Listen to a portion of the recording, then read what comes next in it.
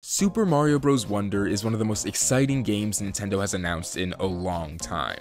It's been over a decade since the last original 2D Mario, with New Super Mario Bros. U being part of the Wii U's launch lineup. But now, after years and years of waiting, Mario's newest side-scrolling adventure is finally upon us. But the game simply existing wouldn't have been enough. 2D Mario has spent the last few years in a bit of a reputational funk, the primary culprit of which being the New Super Mario Bros. Series. I'm not going to waste your time saying what's been said over and over again because I have very little to add to the general conversation in that regard. Not bad games, very samey, a little bit of oversaturation, yada yada yada, but this all amounted to dwindling interest in Mario's two-dimensional future. Critical interest, that is. Obviously anything with Mario slapped on it is going to be a casual and financial success. None of this was helped by the fact that Nintendo dropped the Mario Maker series at the height of this disinterest, giving power to the players and allowing for some truly remarkable and creative levels, making New Super Mario Bros. Seem even less interesting in hindsight. And to throw salt in the wound, Mario-adjacent characters like Donkey Kong and Yoshi were running circles around the plumber with their releases at the time, Tropical Freeze and Woolly World cementing themselves as two of their respective franchises' best. Though, I mean, when has DK not been clowning Mario at every turn? While Mario used to be considered Mr. 2D platformer, his reputation had taken a major hit in the 2010s. But in recent years, something interesting began to happen. That collective disinterest transformed into longing.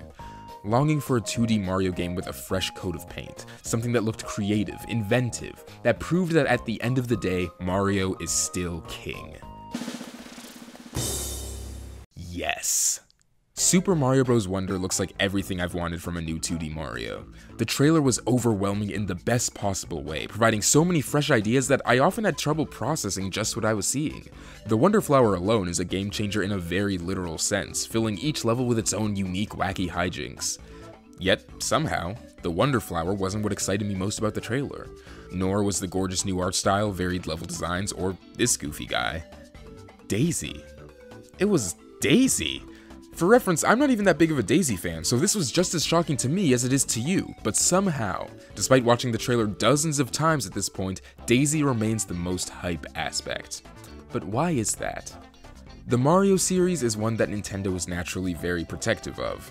I wouldn't say that they're necessarily risk-averse with Mario, we did get Odyssey this generation after all, but being their #1 mascot and face of video games as a whole, there's definitely an inclination to continue with what has worked in the past.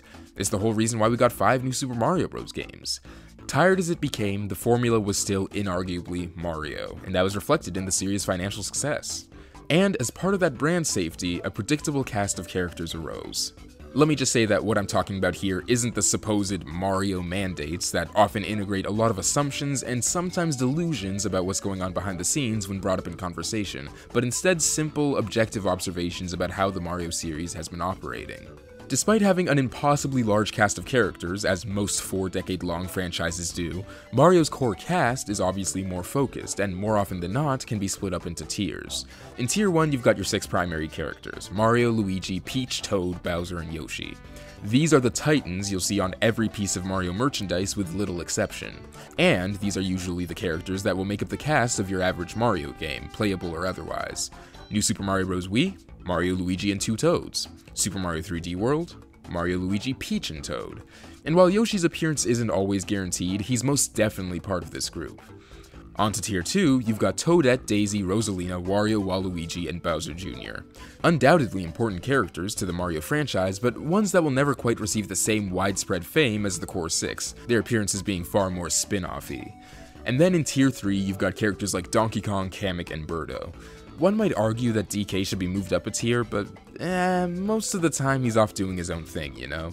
Like, Wario has his own series too, but I'd still say he's widely considered a Mario character, while Donkey Kong is Donkey Kong. We're getting off topic. Nintendo hasn't acknowledged these tiers in any official capacity, but we're able to create them simply because of how the characters are utilized. And observing how and when these characters are implemented also allows us to take note of trends involving them. I say trends instead of rules because, again, we don't know exactly what's going on behind the scenes.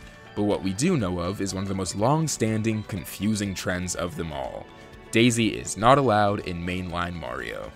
Since her introduction in Super Mario Land 30 years ago, despite being one of the most popular and beloved characters in the Mario franchise, Daisy has not appeared in a single mainline Mario game. She's even had to watch other second-tier characters like Rosalina and Toadette get playable slots before her, sneaking their ways into 3D World and U Deluxe respectively. But now, she's here. I'm looking at the key art for Super Mario Bros. Wonder, and I see Princess Daisy, and it still feels surreal. And again, I gotta reiterate, I'm not even a Daisy guy, but this is so inherently exciting that I can't help but be thrilled. Because this, more than anything else, tells us just what kind of game Super Mario Bros. Wonder is. Those level designs and gimmicks looked incredibly fun, but at the end of the day, they could have just decided to show us the very best of what the game had to offer. It, in and of itself, doesn't speak to the game's freshness, at least not completely and entirely. But nothing screams breaking boundaries more than doing away with an invisible rule that a franchise has had for over 3 decades. Daisy's inclusion in Super Mario Bros. Wonder immediately tells the player that they're in for something new, something unlike anything they've seen from this series before. They're reevaluating what a 2D Mario game can and should be, and personally, I'm ecstatic to see Daisy's first mainline appearance at the center of this metamorphosis. What? No, I'm not counting Super Mario Run, but get out of here!